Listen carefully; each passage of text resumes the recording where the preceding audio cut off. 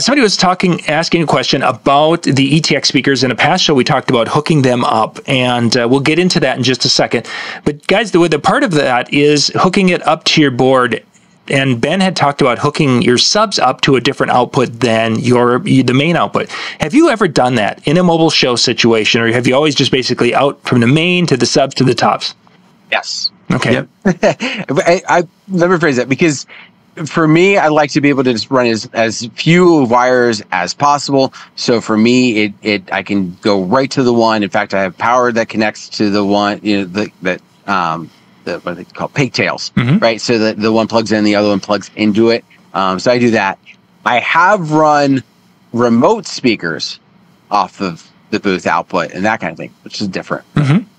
Everything else always goes one from one to the other. Well, is that the way you do it, Cubbie?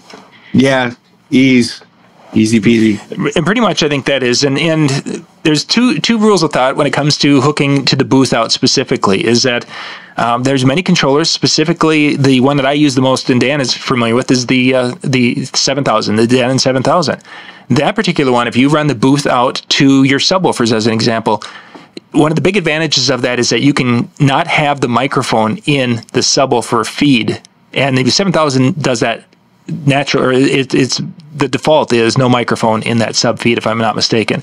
So what you're able to do with that is everything that would have gone through the subs from the microphone, which is generally kind of a feedbacky weird little anomaly, none of it's there because there's no microphone going to the subwoofers.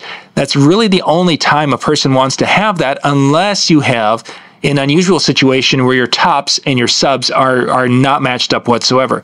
And what I mean by that is that if you start the night out at one volume and your tops and you're getting that volume the same and they're hitting everyone the same, then as the night goes on, if for some reason your top doesn't have the same gain ability and the subs all of a sudden are hitting people harder than your tops are, then it's one of those things that you either are turning on your 3-band EQ, or you're going to your subs and turning them down, or if you've got the booth, the subs on the booth, you can bring that down, or an auxiliary send.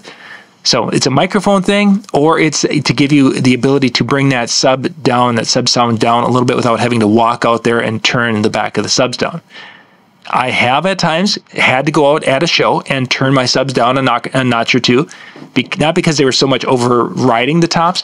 It's just that kind of bouncing back to that limit. The thing is, the limit light was coming on a little bit too hard, and if I went and took the subs and took the gains down 2 notches, I was able to push my sound a little bit more. The limit light was still flickering, but then the tops. I had bigger tops at the time, and the tops were able to give me more sound pressure. Otherwise, it was getting to the point where I wasn't able to push as hard as I wanted to. So I would use it in that situation, and that's pretty much only. And I mean, in all my time of doing it, I think I've done it 3 or 4 times is it. Most of the time, it's right to that side, left to that side. And truthfully, I run mono on my board anyway because I don't like the stereo. I don't like hearing AC/DC with the music over here and the voices over here. Don't like it, so we don't do it. So, and then off we go. Okay, priced on ETX, you got to contact them back at the office, nlfxpro.com. They're going to be able to get you the best pricing on ETX speakers.